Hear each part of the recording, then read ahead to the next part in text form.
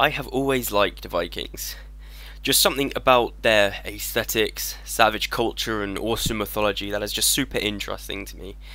And I think that theme and all of the things I just listed, it makes for great storytelling, as you can see in pop culture today. And just look at Marvel, for example, with their heroes Thor and Loki.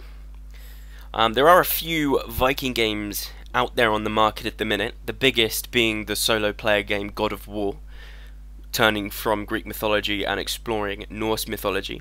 There's also a few games like Banner Saga and Bad North on my radar at the minute, which I do want to pick up. So this video is going to be my personal review of Northgard, so disclaimer, this is going to be my opinions, so take it with a grain of salt, have your own opinions, let me know in the comments what you think, what you disagree with, and what you do agree with, or if there's anything you think that is critical to the game's review that needs to be addressed that I have missed. So a bit about Northgard. It was released on the 7th of March 2018, developed and published by Shira Games. So I have 102 hours in the game, mostly skirmishes with friends against AI. I have had a few multiplayer games, but mostly skirmish with friends. I have played quite a bit of Conquest. I have played the storyline on normal difficulty. That was on my Twitch, if you do want to catch my Twitch out, Twitch plug, twitch.tv.toxiccoffee on screen there. I'm a PC gamer, so I know there was a bit of controversy around the console version not having Conquest or something like that. I haven't really delved into that, and I won't be touching on that in this video, as I'm a PC gamer and I don't really know anything about that. Another disclaimer as well is that I rarely play RTS games, but Northgard was that first kind of jump for me. You know, I played StarCraft before and those kind of games, and I didn't really enjoy them. I played them for fun, and my brother is a big fan of RTS games, so I played them with him as well, but Northgard was the first kind of strategy game that I really jumped into, and it's actually pushed me on to buying other similar games, more in the 4X style though. So, the current ratings of Northgard. On Steam, it's 9 out of 10, with overall very positive reviews on there. Metacritic gave it a 77%. PC Gamer gave it an 84%. And the Toxic Coffee review of Northgard is going to be 8 out of 10. And I'll go into more detail after the general game overview. So the style of the game is very cartoony. It's got a very characterized style. It's very bold, clear, not very gory. There is a story mode of the game, which lasts roughly about 15 hours. I think I did it in just under that. And there's different mission objectives, and there's a very decent narrative to it as well. And although it can be corny at times, it is supposed to be lighthearted, and it very fits in with the theme of the rest of the style. All of the mythology in the game as well seemed very accurate to my limited knowledge. I dabble in Norse mythology a little bit, but I'm not an expert. The music in the game is very catchy, it fits with the lighthearted feel, and all the ambience is fitting. It's the opposite of intrusive. It kind of feels natural to be there. When you notice it, it is pleasant, and when you don't notice it, it's because it's done well and just kind of phases into the background. It just makes it feel a bit more polished. The voice-acted cutscenes are very good, a highlight of the game, and there's some very good-looking, I think, digital painted freeze frames that go along with the voice acting as well, to highlight the main story beats of the game. Now let's talk about mechanics. So the game is a tile-based game, it's a strategy game, and each of these tiles have resources on them, like farmlands, mineable minerals, to advance your colony, expand and upgrade buildings, etc, etc. Lore can be generated to be spent in the lore skill tree. You can also build a warband to fight other players or neutral monsters around the map. The finer points of gameplay come from which clan you play, as they have different boons and playstyles. The Raven clan, a community favourite, encourages you to build on your economy, and the Wolf clan adopts a very aggressive early game playstyle. Let's not forget about winter. Throughout the year you'll be stocking up on resources to try and keep your stocks as high as possible to last out the winter. And the winter drains resources quite heavily, so make sure you've got enough stocked up. There is multiplayer, both ranked and casual. There is a very high skill ceiling to this game as well. There's a very big difference between casual play and ranked play. Playing with my friends, for example, is a very different experience than getting stomped in online multiplayer. There is a fairly small community on this, however, so the higher up you go, the longer the queue times will be to get in the games. The Conquest game mode is a very good recent addition to the game. It provides a challenging environment where you can go solo or co-op and advance through different missions and scenarios, and after each game you gain boons. So that's the general overview of the game. Let's now move on to my opinions and the actual meat of this video, my review. Let's start with the positives. So first up, the storyline is very good. It's very light-hearted and a bit corny like I've mentioned, but it fits very well with the theme of the game. The narrative is very good and so are the characters, and there's great voice acting and art throughout all of it. I think differentiating different clan war chiefs was very well done, and it was very integral to the game's success, and everything fits together with the art style. You start by seeking revenge on someone that killed the king, your father, and stole the regal horn, and that's the opening story hook of the game, and you'll follow that plotline throughout the story of the game. One thing I think the game does very well is that the theme and the lore fit very well. It's never forced upon you with an info dump. It always feels natural, and things are explained as you go, and you're never feeling overwhelmed with the story, even if you have no knowledge of Norse mythology. The enemies are very cool and stylistic as well, fitting very well with that Norse mythology kind of theme. You've got the Draugr and the Jotun, which are basically kind of zombie-like animated things, and undead giants and stuff like that. The art style is probably one of the more challenged aspects of the game. I've seen a lot of people online don't like the art style, but personally I think it fits very well.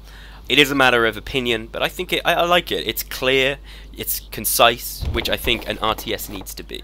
So about the mechanics. The mechanics are very easy to grasp. It's not hard to understand most of the core concepts of the game after your first couple of games. However, it is very hard to master, which works very well for this game.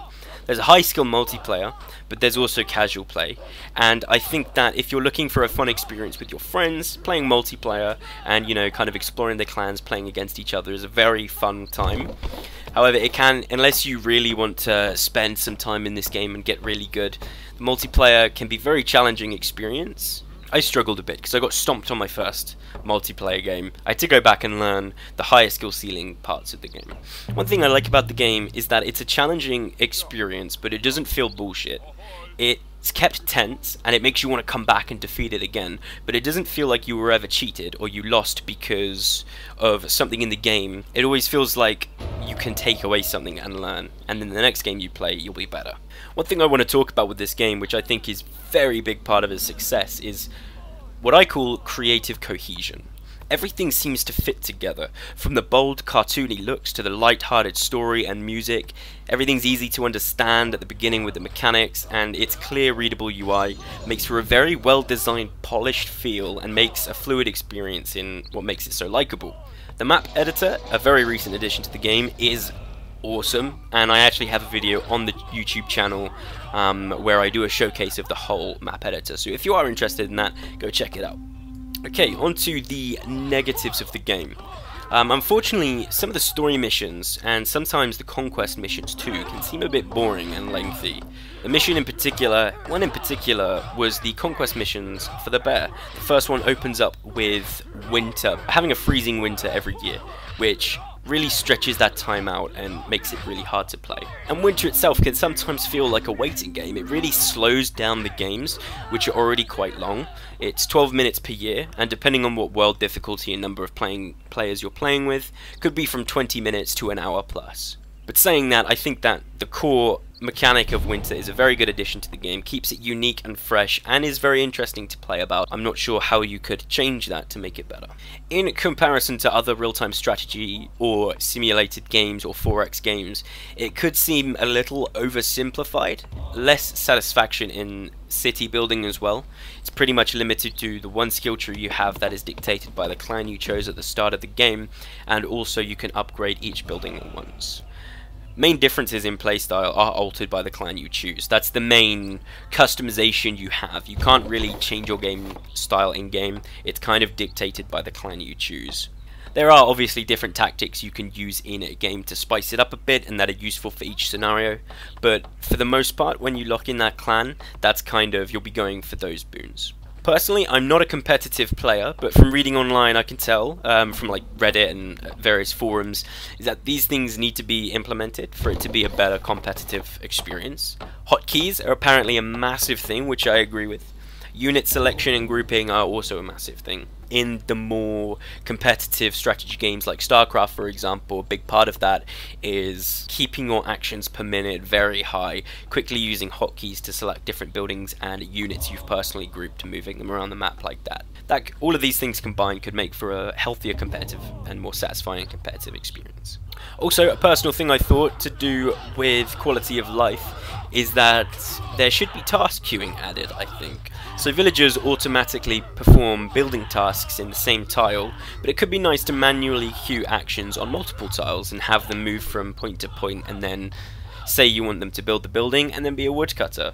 I think it would be nice to have that actions queued rather than waiting for them to finish building the building and then send them to be a woodcutter. On to my overall conclusion. So at the start, my review gave it an 8 out of 10, which is around the same as the other ratings. It's a nice in-between of the other ratings, I think. I gave it a rating this high because the things it does well, it absolutely smashes. Everything fits together well, it feels like a well-designed, polished game when you play it, and the positives just outweigh the negatives. But there are certainly some points that could be addressed to make the game that little bit better. Should you play it? Put simply, yes.